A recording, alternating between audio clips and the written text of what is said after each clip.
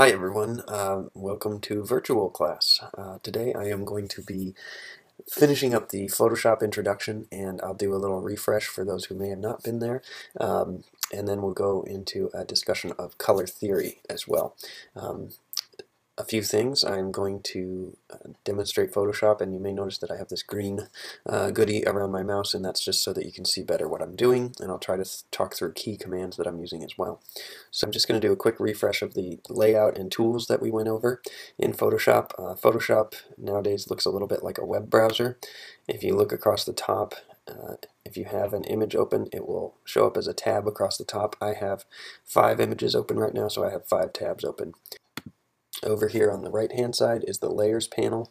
This is where you will build kind of a composite version of whatever you're working on. So for example, I can make a new layer, and I can take any tool. In this case I've grabbed the paintbrush, and I can then paint on my image. These are lovely clouds, and I can paint on my image without actually harming the original image. This is called non-destructive editing. So I can turn this layer on and off using the eyeball button, and it has not affected my photo. If I'm unhappy with it, I can either grab the layer and drag it to the trash, or I can just make sure it's selected by being this kind of blue-gray color, and I can delete the layer altogether. So the layers panel is where you kind of build your photograph, so to speak. Just a quick reminder about the selection tools that we used. I'm going to work my way from the top of the tools bar over here on the left to the bottom, at least mostly. This is the move tool. This is your main default tool. Right now it's not going to be doing too much for me because there's nothing to move, but we will see as I go that there's a lot to be done with the move tool. The main feature that I covered in class was selections. We have a bunch of different selection tools here. Some of them are kind of blunt instruments, like the marquee tool, which I can do any number of things with. I'm going to show you right now. I just unlocked this layer over here. I'm going to show you right now, just having this basic selection. I can do all sorts of things. I could fill this with color. I'm going to hit the delete key, and you'll actually see that I just cut a hole in the actual image, which I probably don't want to do regularly. A good practice with Photoshop is often to grab your layer and drag it to the new layer button down here, and you can actually make a copy of your original image. And if you're going to be doing destructive editing, meaning something like painting right on the image layer or something like that, that way you can do it without ever harming your original photo if you should need to go back. So for instance, if I grabbed my paintbrush and I painted, and these are the brush controls up here on the left. When I have the brush selected, I can select the size with this slider and the hardness or softness with this slider. I'm going to go 100% here, and this way I could do a destructive edit like this, and nothing bad would happen because I have this image layer now being affected. Notice that when I have a selection, meaning this flashing marquee tool, the only place where I can make a change to the image is within that selection circle. And if you see how it kind of fades out here, that's because my selection is actually a soft edge selection, even though the line around it doesn't look that way. So as a reminder, and I'm just going to go up to select, deselect to make the marquee go away. As a reminder, when you're in any tool, up across the top here are a bunch of controls, and I have actually set up my marquee right now to be feathered, meaning it gradually transitions from full opacity to no opacity, and that's why we get this kind of fuzzy edge to my selection where I painted, was because my marquee was set up to be feathered. Other selection tools, you can do different shapes of the marquee tool. There's the lasso tool, which is also kind of a blunt instrument, and in order to complete the selection you have to come back to where you started. And now I could do any number of things here as well. I'm going to start to show you other things other than just painting. Under the image menu and adjustments, you can control all sorts of things. So I could get a simple brightness and contrast adjustment and bring up the brightness in her face so it pops up a little. But again, and I'll deselect that. Again, you can see that it's a kind of a blunt tool. I didn't get a very good selection right off the bat on her. And so we've got all this extra space that we probably don't want. there are other shapes to the lasso tool. There's also the magnetic lasso tool, which Photoshop will try to kind of guess the thing that you would like to select. It's easier if they're kind of sharper, more defined edges. So I was able to get that shape fairly well selected with the magnetic lasso tool. Another selection tool is the quick select tool. And the quick select tool is similar to the magnetic lasso in that it tries to guess what you're trying to select based on what's around that selection. So I'm going to come over here and change the brush size, because every tool has kind of a size, or most tools have a size feature, and make it about the size of the thing that I would like to select, say this window, and then click and drag and try to select that. It's gone a little too far, which means Photoshop doesn't know the amount of difference I'm looking for. I'm going to deselect that, and what I can do is make my brush size a little smaller, and that way it will only be looking in the area that I'm trying to select. And you can see that did a better job there. I can make multiple selections at one time by holding the Shift key and then using the tool again and again until I have the number of selections that I would like. And I can do this indefinitely until I'm happy with the selections, and then I can do whatever I want. Maybe it's adjusting the, well, there's not much vibrance to adjust there, so let's go back to a brightness and contrast, and we'll just brighten up those areas. Not sure why I would want to do that, but deselect it, and there you can see what I've done. One more thing about the selection tools. I'll go up here to this flowers JPEG, and I'm still in my crop tool, so let's undo that. The final selection tool, we'll use the magic wand, and the magic wand is good at selecting similar color ranges. So I'm going to click in there, and it was set up pretty well to grab that whole petal. If it didn't, I might want to change my tolerance. For instance, if it was set to 4 on the tolerance, it would only select a very tiny color range, like that. So I may want to increase the tolerance. I had it at 45. If I went too high with it, I might start to select too much more of the area than I want. For instance, if it's a similar color to a lot of them, like that green, it's going to try to grab way too much of the image. So play around with the tolerance until you get the selection you want. Deselect that and start over again. And again, if you hold the Shift key, you can make multiple selections. And keep adding to your selections until you're happy with what Photoshop is giving you. And then you can make adjustments based on that. You can also come up here to the Refine Edge button and make sure that it's doing what you want it to do. You can maybe smooth out that edge or feather it so it transitions into the rest of the image. And then when you're happy with the edge, you then have that selection that you created. And now you can do things like image adjustments, hue and saturation, which we'll talk about in a minute with color, and you can actually kind of tweak that setting a little bit. And we can give ourselves maybe a purple flower.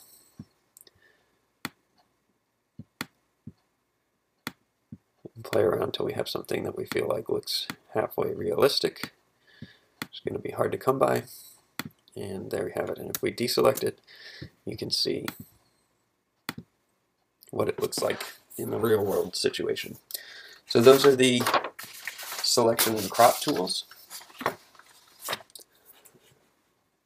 Let's now talk about color. And I'm going to demonstrate the foreground and background colors. So in Photoshop you always have two colors, kind of one that's ready to go right away and one that's on deck, so to speak, the foreground color and the background color. So you can always have kind of two colors at the ready all the time. And to decide what that color is, just double click, actually that was a single click on the color box here, the color chip, and you can either click around in this window. You can also just use the hue slider to change it that way, and if you happen to know certain RGB values or any of these others, if you were getting into specific graphic design type stuff, you could just enter the number in to get the color that you wanted. So I've just changed my foreground color to this lovely green, and now I can do all sorts of things with it. If you want to flip that around and be using this yellow color instead of the green, there's this flipper arrow right here. And now the yellow is my foreground color and the green is my background color. So when I start painting, if I start painting, the foreground color will now be the yellow, and I can flip it back to get my green ready, and then we can make our smiley face picture, which everyone loves. So that is the foreground background color. If you want to change your foreground color, you can actually use the eyedropper tool here, and we could change our foreground color by picking something from the image, and you'll notice that my foreground color just changed. I could get two colors from the image by switching them, and then getting the eyedropper tool and picking the next color that I wanted to have ready to go. If I forget about the eyedropper tool, I can actually get back to it by clicking on the chip, and when I hover over the image, it automatically gives me that eyedropper, and I can go find that color that I want, and now that is my foreground color as well. And again, I can paint with it or whatever I want. While we're here, we might as well cover another paint tool other than the paintbrush, and that would be the paint bucket down here. And as you might expect, rather than using a brush, if you used a bucket, you get a bigger blast of paint here. And so I've turned this entire layer into this tomato soup color, except for these areas. And the reason for that is the paint bucket paints into similar areas. So if I step backwards and undo that, and I hide our background image, what I mean by similar areas is all of this is empty space, and then we have the painted shapes here. If I were to click in one of the painted shapes, what the paint bucket would do is it would just try to fill that like area, that similar area to where you clicked. So it's just going to fill that smiley face shape. Had I clicked in the empty area, it's going to fill the entire empty area. So that's the paint bucket tool. Most of the time you don't want to color a whole layer, but if you have a selection, as we saw before, I'm just going to make a round shape here, and you use the paint bucket, then you can fill in a large area really quickly without having to brush around a lot. So the paint bucket is useful, and we're also going to, in a little bit, get into the gradient tool. But basically, what you need to know about the gradient tool is that it lives in the menu of the paint bucket tool. And just very quickly, I'll get us a blank layer here. And the gradient tool can be set to a lot of different colors. Here it is set to transition from black to white. So this is what a black to white gradient looks like. I'm just going to click and drag, and out comes my gradient transition from black to white. Up here, like so many other tools, are all the control features, and if I click on this swatch, it's taking me from the foreground color to the background, so I can get kind of a sunset look.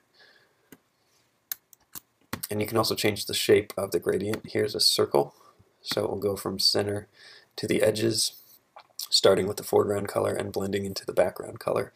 Other gradient shapes, and you can constantly change these, you don't have to undo, are this interesting kind of geometric gradient that starts blurry and then gets hard line. I don't use that one a lot. A top and bottom gradient can be helpful sometimes. So we can just make these kind of transitions on both sides, and then there's a star pattern which is similar, but there you have the gradient tool. And also you can work with the opacity, so it doesn't necessarily have to be full opacity, but here, let's get rid of this and show you this kind of, let's go back to something a little more common sense, which you could then lay over your image, and now it looks like a sunny day where the sun was coming back into the camera and flaring the lens. So that's the paint bucket tool. Now I want to talk about retouching. So let's go to the Fashion Spots JPEG if you like. I want to talk about a couple of different tools that you can use to fix things up rather quickly. So if we come below the eyedropper tool but above the paintbrush, we come to the healing brush menu. And right now I have the spot healing brush selected. There's also healing brush, patch tool, red eye tool, all these things that can fix problematic photos. Zoom in here and see that she had a splotch on her leg that day, which you can actually tell I created in Photoshop, but we'll pretend it was there. And I'm going to select not the healing brush but the spot healing brush, because there is just one little thing I want to get rid of. and get myself a brush that's about the same size, maybe a little bigger, to the area. And what's going to happen is Photoshop's going to look around the outside of this spot and try to repair it based on what's around it. So I'll click and notice that it kind of missed some of it, so then I went back and drew around it. And it's a little bright still, but mostly it's repaired.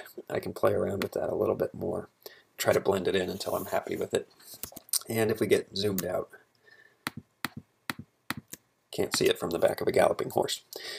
So that same thing could be done on this spot over here. This is a little trickier because there's a transition area here. So if I just took the spot healing brush and I tried it again, it may do something weird to her sleeve here and actually start to guess from all over the picture. So we'll need to be a little bit more careful here, and here's where we might want to use the regular healing brush and make it rather small and just chip away. And what it's asking for, the reason I got that little warning, is because with the regular healing brush, what I need to do is I need to tell it the area of the picture that it's borrowing from. For example, if I want to paint her sleeve back in, fix her sleeve, I need to hold the Option key, and when I get this little target, I need to say, here's the area that I want to replicate. And I'm going to then start to paint with the healing brush over. It's going to be hard to replicate that hard edge since I have a soft brush right now, but can kind of start to, as I said, chip away at it. And if you notice that little plus symbol, that's a target showing me where I'm currently borrowing from in the image. And so I can just kind of try to blend it in a little, but this is not working particularly well. And then to do the same thing on her arm, I would select a similar setting and try to paint over it. You'll notice that it's still having a bit of a challenge and it's borrowing from some of the wrong areas of the photo. So I'm going to show you a different retouch tool that might handle this one a little bit better. And so I'll step back here for a minute.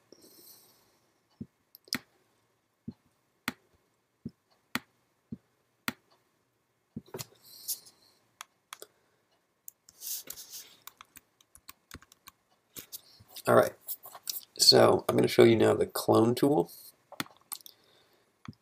which works similarly to the healing brush in that you want to define an area to copy. Here, I'll copy this part of her shirt. I'm going to click the Option key, and again I get this target and show Photoshop where I want to borrow from. I'm going to make my brush a little harder edge, and now I'll start to paint over that area that's trouble. And I'll just maybe borrow a little bit from down here so I get a slightly different tone. And we'll come back here. And I've started to go into the skull there, you might notice, so I'll need to go back and paint that out with a blacker area. We can see that it's starting to disappear though. I'm going to make a smaller brush and do the same thing to this part that's on her skin. But you'll see that it's harder because I've selected a darker part of her skin. So this is where I might want to use the healing brush and let Photoshop manipulate things a little bit rather than the clone tool. So you can see the kind of different approaches there. For something more subtle, the healing brush is often better than the clone tool. Clone tool is really good for areas that are perhaps less subtle, but where you have patterns that have to repeat and things like that. So I'm going to grab the clone stamp here and try to get rid of this graffiti. And so what I'll do is I'll basically try to take this brick and replace it. And notice my target over there on the left, it's telling me where I'm borrowing from. Probably not wise to put two very similar bricks together, and also probably not wise to use such a hard-edged brush, but see what's kind of happening there. And maybe I could go borrow another brick, and I'll make my brush softer. And we'll grab this brick up here, and Option click, then it'll start at that corner, so I can kind of paint up this other brick, and we start to get rid of the graffiti that way. And again, it may look a little crazy from up close, but if we get out of here, we'll start to notice that it, from a distance looking at the whole picture, starts to look a little bit more like what we would hope it would. So those are good tools for retouching.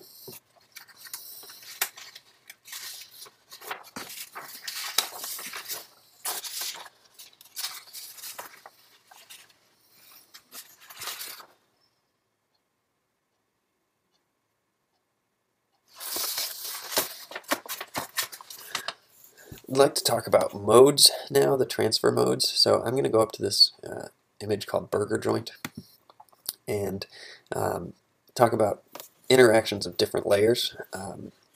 I touched on this briefly, and I'm going to make a new layer here. And I'll go back to the gradient tool, since that's a fun one to play with. And just going to fill that layer with a gradient. My opacity was set to 31%. For the purposes of this demo, let's make it 100%. And we'll just fill that layer up there. Over here in the Layers panel, you can select a few things. You can change the opacity of a given layer. So I'm going to just, for demo, change it back to that 31% that we had before. And that gets us back to what you saw that I did with the gradient when the opacity of the gradient was 31. But here I have a chance to do a little more changes with it now. I could make it more or less opaque depending on the needs of the photograph. The other thing I can do is change the interaction of the layers, meaning how this layer behaves to the layer below it. And so I can change the way that the colors connect with the colors below, the colors and the tones below. And you'll see that these are organized in kind of families, similar families, to get different effects. And I can always change the opacity of that layer to get the effect that I want. So this is cool for color effects and things like that, but it can also really be helpful for fixing problems with photographs. I'm going to delete this layer that I created, and what I'm actually going to do is duplicate the original photo layer so that I can change the interactions between the two layers. So what I'm going to do is see if I can get rid of some of the glare in key subject areas so that we can really see our character here. So I'm going to change this mode of the top photo to multiply, and that's a little intense, but it is going to help me kind of cut through some of the glare. If you'll notice, and kind of cut through the glare there. So what I'm going to do is I am going to not go quite so extreme with it. Come to my quick selection tool and just see if Photoshop can. I'm going to hold the Shift key to add to the selection.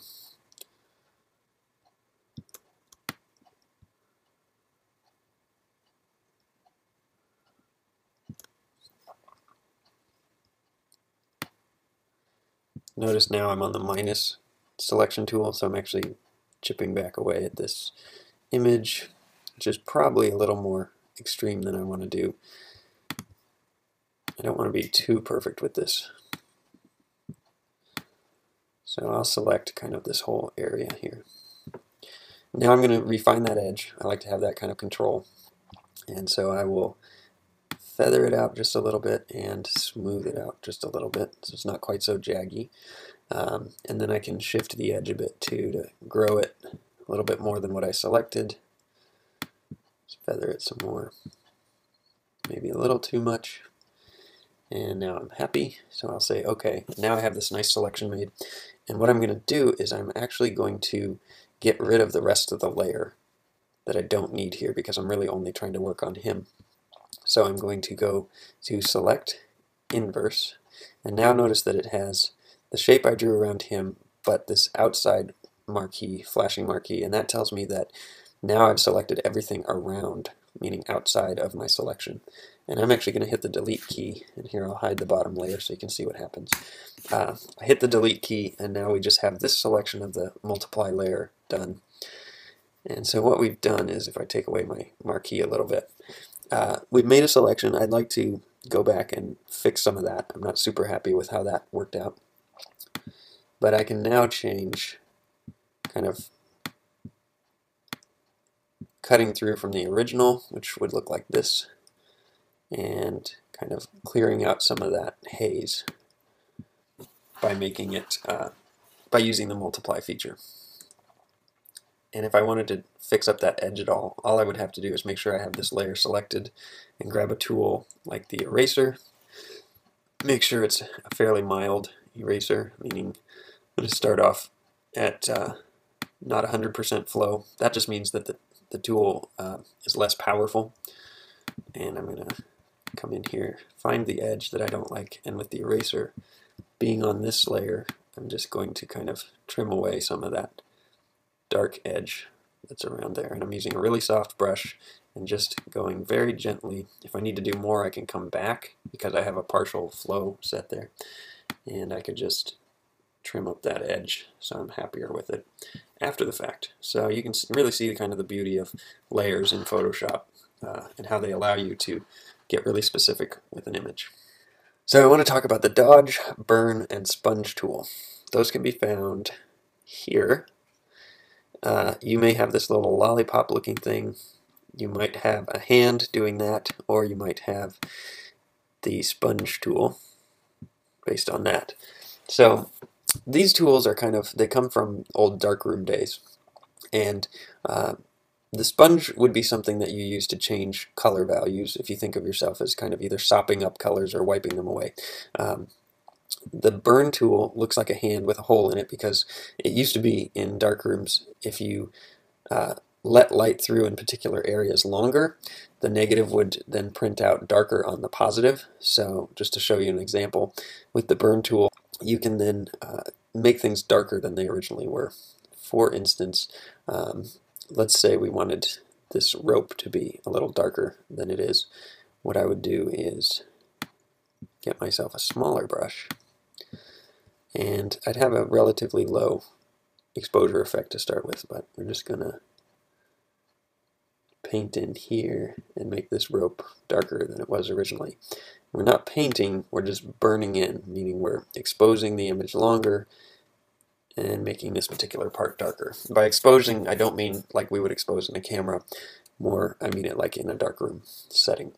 Alright, so that's burning, and let me show you up here on an area that you might notice more. Up here on this antenna, and just to show you the difference, if I now turn this off and we go to the original, you can see how I've darkened those things up quite a bit. Alright, so the opposite tool is the dodge tool. And dodge, we used to block out light when we were doing the printing from the negative to the positive. And so it's the opposite. You make things lighter than they originally were. And maybe I don't like the fact that this boat is kind of painted 2 shades here. So what I might do is use that dodge tool to kind of lighten up just this one particular area. You can see it kind of starts to look fake pretty quickly. So I'm going to step backward here.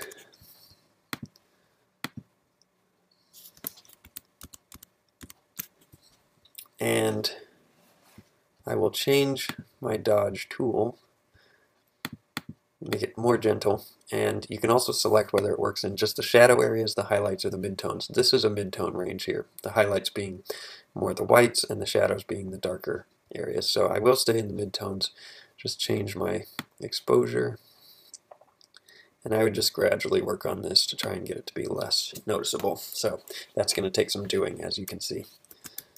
So that's the dodge tool.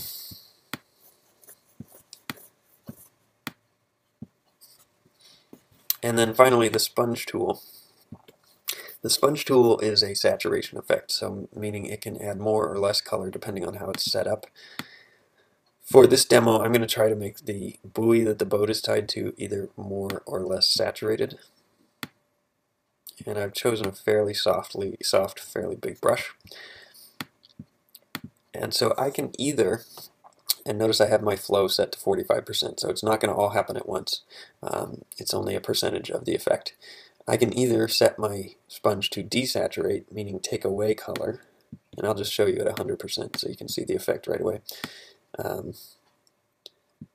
I can start to take the color of the buoy down, so it's less saturated. Get the color out of there, and then just to show you the original versus the new.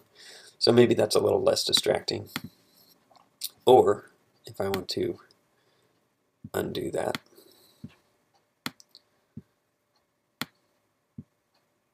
I can go the opposite direction and switch the menu to saturate, and I can make the buoy really vibrant and saturated. So there's the difference. Alright, so now we're going to move back into the color theory section of things, and